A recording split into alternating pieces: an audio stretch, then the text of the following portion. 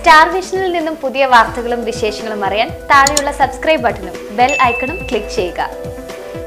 തൊഴിലുറപ്പ് തൊഴിലാളികൾക്ക് വേതനം കൃത്യമായി ലഭിക്കുന്നില്ലെന്ന് പരാതി ഉയരുന്നു. കേന്ദ്ര ഫണ്ട് പോലും ട്രഷറി പ്രതിസന്ധി മൂലം യഥാസമയം വിതരണം ചെയ്യാൻ കഴിയുന്നില്ല. വേതനം വൈകുന്നത് തൊഴിലാളികളെ വിഷമിപ്പിക്കുകയാണ്.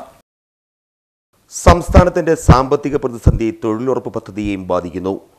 കോടിയിലധികം രൂപയാണ് കൂലി ഇനത്തിൽ തൊഴിലാളികൾക്ക് കിട്ടാനുള്ളത്.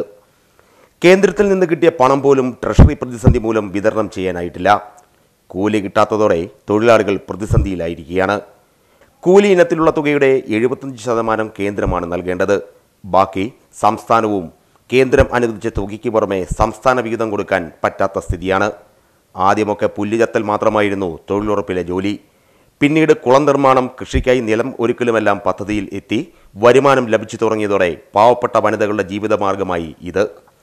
പല പഞ്ചായത്തുകളിലും കൂലി കിട്ടാതെ വിഷമിക്കുകയാണ് തൊഴിലുറപ്പ് തൊഴിലാളികൾ. ഞങ്ങൾ ജൂലൈ മാർച്ചിലെ വർക്കിൻ്റെ പൈസ വരെ ഞങ്ങൾക്ക് കിട്ടിയുള്ളേ. ജൂലൈയിൽ കിട്ടിയത്. അത് കഴിഞ്ഞ് പിന്നെ ഞങ്ങൾക്ക് പൈസ കിട്ടിയിട്ടില്ല. എങ്കിലും ഇപ്പം ഞങ്ങൾക്ക് സർക്കാർ ഇങ്ങനെ പണി തരുന്നത് അത് ഞങ്ങൾ ഏറ്റെടുത്ത് നല്ല ഭംഗിയായിട്ട് നടത്തുന്നുണ്ട്. ഞങ്ങളാരും അവിടെ ഉദാസീനത കാണിക്കുന്നില്ല. ഇപ്പം ഞങ്ങൾ നീർക്കുഴി കുത്തും, റബ്ബറിനകത്ത് കാന കീറുന്ന പടുതാക്കുളം, വേസ്റ്റ് കുഴി, ഇത്രയൊക്കെ ഞങ്ങൾ ചെയ്ത്.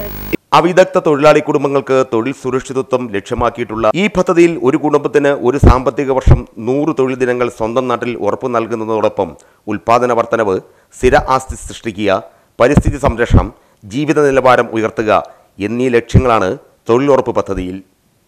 Starvision news, Pala.